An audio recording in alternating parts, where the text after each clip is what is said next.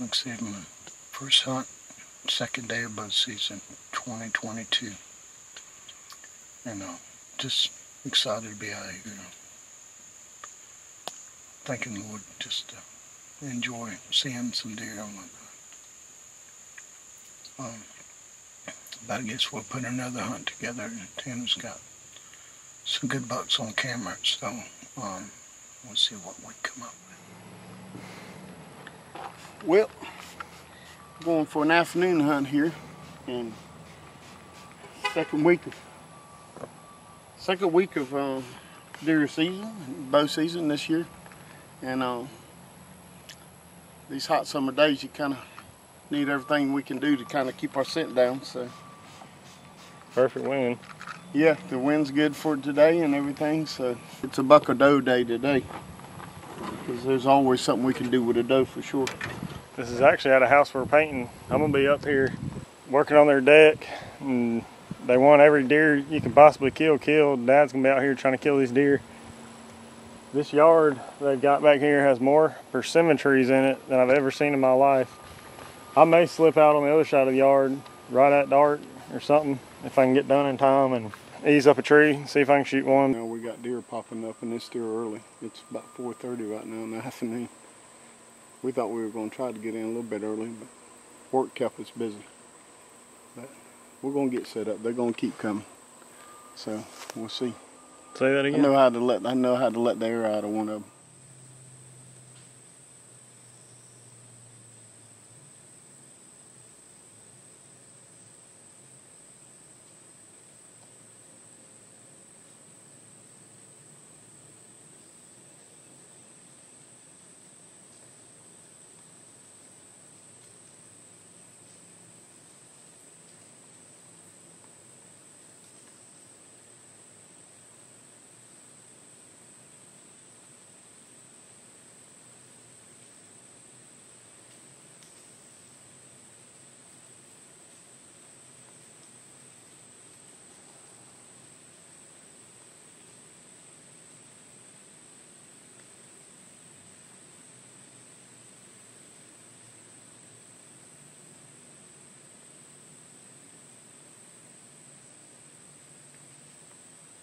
It's almost 6:30. I'm out here at a customer's house. Just finished up painting. I stink, but I'm gonna change and see if I can get out here and shoot one of their deer real quick before dark. Dad was with me. He's already in a tree. I watched too, walk right by him. Must have been just out of bow range or something. Anyway, I'm gonna get set up and see what happens. This looks like a good tree. Just got it set up.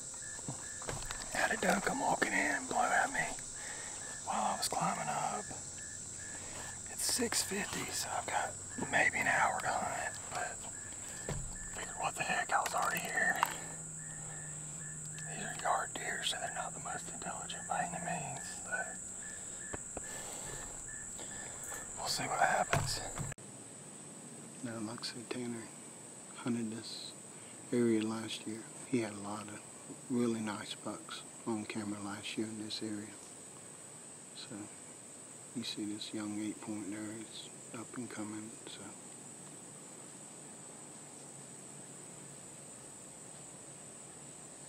Pretty look at him.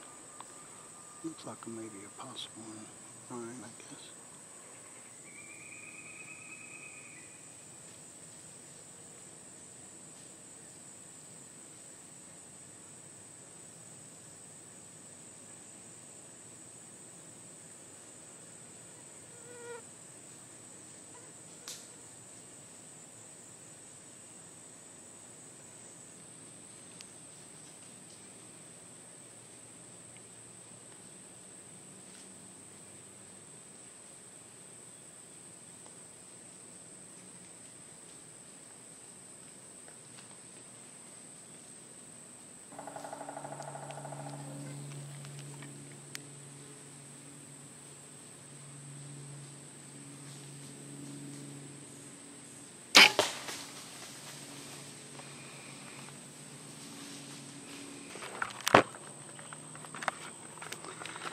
Well,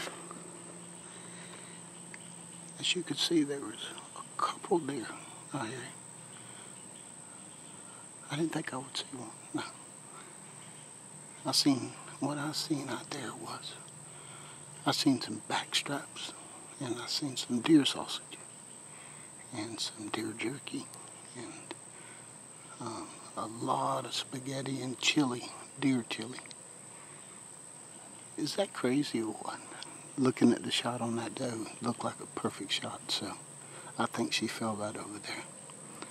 But that's the main thing for me as a bow hunter, or a hunter in general, is to really, make an ethical shot. And some guys shoot at longer yardage, and I've always been one of them guys that shoot it closer up, and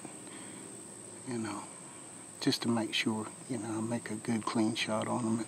I think I'm gonna go ahead and get down and go back and get something to drink and everything. Wait for Tanner to come around. I've been sat down about 5 minutes. Dad just texted and shot his shot. Honestly, I might get down because help him, because number one, it's cool, I'm excited. Number two, there's literally thousands of no-sims on me. I mean, like, everywhere I've ever hunted, I've never seen so many no-sims. What's up, Bubba Lee? Dude, still got it, huh? Yeah, a little bit. You bring that bug spray? Yeah, you seen what I just went and got. Where'd that come from? Out of my backpack. So you wanna go with me and go look it up? Yeah, I reckon so. Dude, I couldn't. I would have told you, I would have probably stayed, but I couldn't take the bugs anymore. I mean, I ain't been sitting there 10 minutes. I ain't never seen nothing like it. Well, after 4 years of not hunting, and me and Tanner's been shooting bows, and he's phenomenal with his bow, and I'm out there with my 20 yards. But felt good about being in here today. Looks like it's going to pay off. So maybe next time we'll have a big old buck on film. Tanner's got some good ones on there, so we're going to see. Well, let's go find us some deer meat right now. Can we go for it? We're going to walk straight to it. I've seen it log from the tree. Pretty sure she's right there by that log.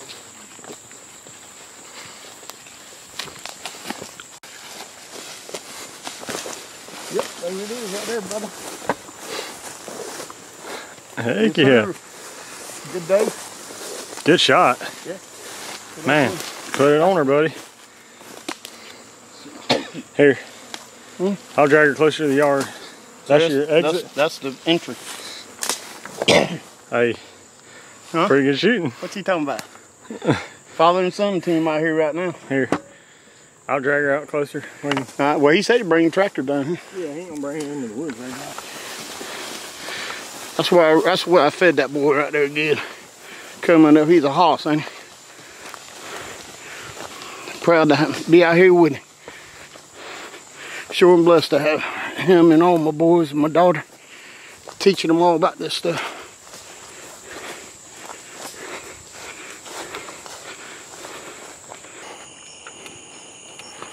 Dad and our landowner went over and got the tractor and got that deer out. I pulled the truck over here and made them.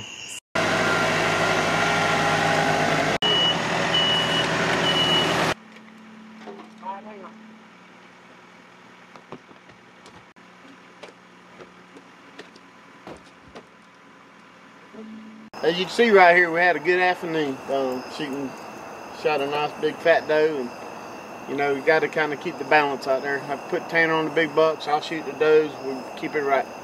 But yeah, like I said, we're getting ready to clean her up, and we thank the Lord for everything we get a chance to do out there. So it's just a beautiful day and a lot of deer, and you probably get a chance to see parts of the video and just covered up with them. So.